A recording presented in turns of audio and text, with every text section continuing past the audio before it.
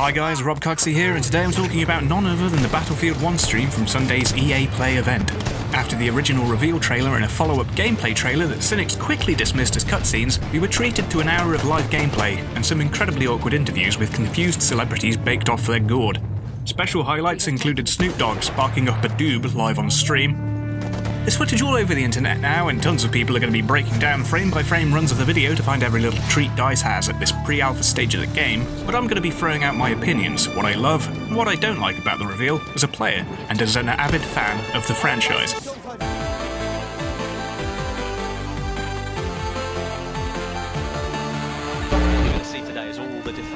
The map we were treated to is the St. Quentin Scar, one of 4 maps currently revealed. The other 3 on the Battlefield.com website are listed under the Maps section. They are Empire's Edge, Monte Grappa, and Amiens. St. Quentin is the site of a German offensive on a British position, so naturally we'll be playing the Bosch and the Tommies. Good to finally see Britain returning to the battlefield after a lengthy, decade-long absence since Battlefield 2 Euro Force. Destruction's back to bad company levels. Throughout the stream we saw an immaculate French village blown to Kingdom Come, and it looks spectacular. Thrown together with Battlefield 1's new dynamic weather, that's right, finally, the map looks absolutely bloody gorgeous in sunlight, through rain and fog, each changing the map up tactically. No more long lines of sight, slick mud, and difficult ground attack conditions for planes. Checkpoints seem spaced out nicely, although the sense of scale still seems a lot smaller compared to the likes of Battlefield 2/Battlefield 2142. I look forward to seeing what other maps will be available and shown off before release. As many of us have feared, bolt actions are rare as all fuck. They seem to be consigned to the Scout/Sniper class alone, which is a bit of a bummer, although I'm completely understanding that this is Battlefield gameplay with World War I era-ish weapons. It's authenticity over realism. We've already had a few casuals like X Factor Gaming moan that the earliest SMGs known to man aren't 100% accurate up to 300 meters, but scrubs are gonna scrub. Glad to see there's a bit of balance to the weapon classes, so I'm hoping that they're not fixed, air quotes, by player feedback. There's a small variety of weapons available to see so far, 2 or 3 per class primary at the moment, from Kar 98s and Lewis guns, trench guns, to the trusty Lee Enfield SMLE, and a couple of presets per weapon. The Enfield seemingly included a sharpshooter preset, as well as more of an aggressive recon sort of loadout. I can't wait to get my hands on some of these, and especially some of the more advanced customization options once they're unlocked.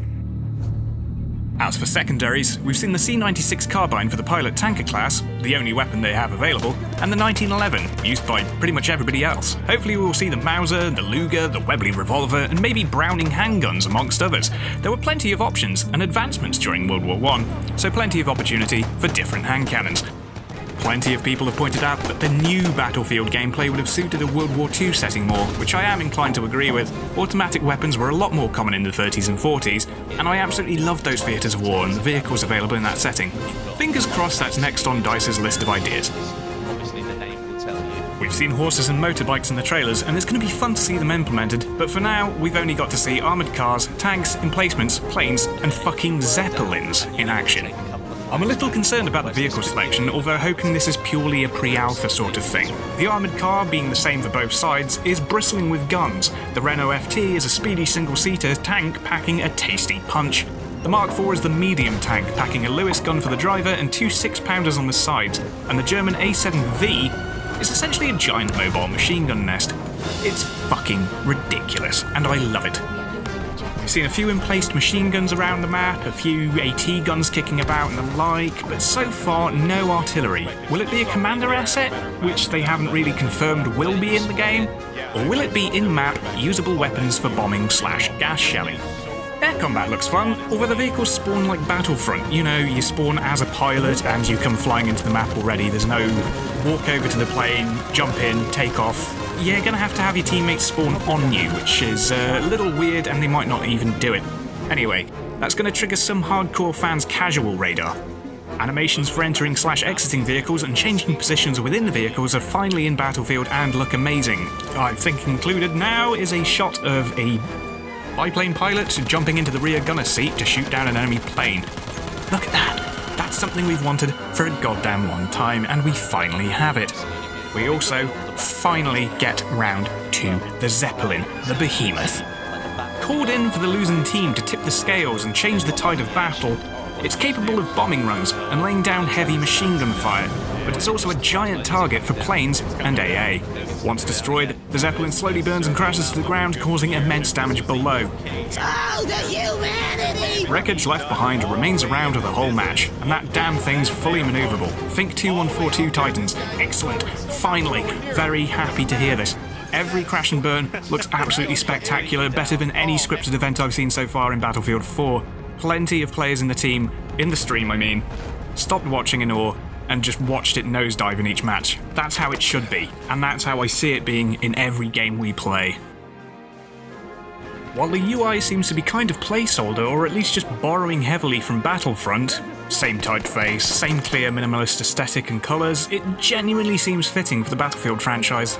I'm not a fan of clutter or weird typefaces used in UI design, so the clean sans serif approach is making me pretty satisfied in a shut the fuck up you goddamn design nerd sort of way. I imagine a few things will change between now and release, but honestly I wouldn't really bother, don't mess with perfection. The neat round map / compass is a decent throwback to most World War II shooters, so I'm happy to see that sort of design return as well. The announcer lady feels very out of place however. In a heavily contested match, I don't see her becoming anything more than a source of headaches, and her incredibly docile English accent just makes me think she's a Titan OS spilling over from Titanfall 2's reveal. I'm not the only one who wants a soothing, sexy English voice in my ear for Titan AI, am I? That's why I picked Jeeves last time. A few people have shown distaste for the UI design, but honestly, Battlefield really is one of those games where less is more. As always, DICE's audio department is completely on point. Every gun sounds beefy, sounds damaging, sounds brutal. Explosions and bullet impacts are about as impactful as you'd imagine, and the Soldier VO feels authentic. The bayonet charges a brutal roar, and the impact sound and animation absolutely beautifully disturbing to look at. I look forward to seeing some proper melee combat. The stream seemed to only capture the victims only, and no decent animations for it. And the bellowing klaxon signifying an approaching Zeppelin is just stunning. The music so far sounds great thematically, heard near the end of rounds and in the spawn menu. I just really want to hear the Battlefield theme, and the sound effects with war tapes for added oomph.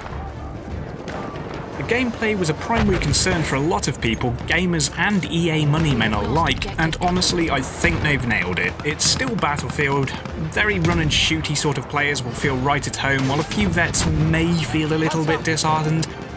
I mean, I know I'm still waiting for another 1942 as well, with, you know, a lot more in terms of bolt-action rifles rather than everybody running around with assault rifles and SMGs. But considering I had my gripes with Battlefield 4, but still have managed to waste 1,000 hours of my life on that, means I'll probably do the same thing with Battlefield 1. There's just something about Battlefield, the way it plays, the way it looks, the way we can now squad up with friends and stick together throughout matches, throughout actual rounds. It's perfect, it's multiplayer chaos, and that I find completely unrivaled within the FPS genre.